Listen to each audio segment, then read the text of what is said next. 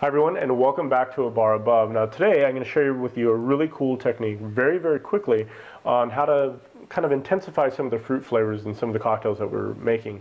So stay tuned.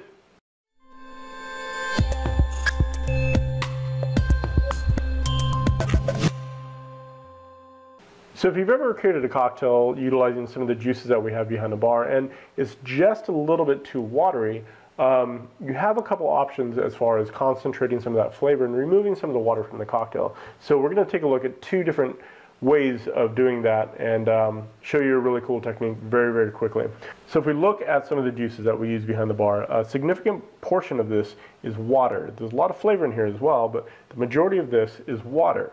So one way to kind of compress the flavor and really accentuate the fruit flavor is to evaporate some of that water out through boiling, and many of you have probably done this before in order to concentrate some of the flavor.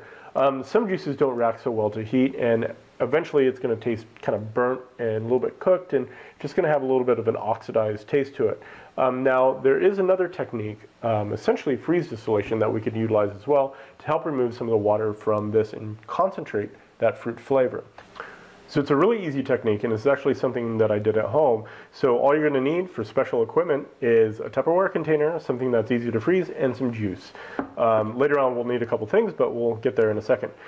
So all you're doing is freezing this thing solid about 24 hours, and when you bring it out, you're going to set it inside of a bowl with a colander on top of it, or a strainer, and allow the ice to melt. Now, as it melts, the first things that are going to thaw out are the fruit juices and all the other flavor and stuff in here except for the water. Now, a little bit of water is going to melt as well, but if you look at it, you'll see that there's kind of this weird band as it slowly begins to melt, and what will be left on top is basically just ice. So if you cut that off, set that aside, and just keep doing this process, what you end up with is a super concentrated juice that has about 50% less water, and that'll definitely translate in your final cocktail as well. So that's it. Have fun with it. I'd love to see what you guys come up with this technique.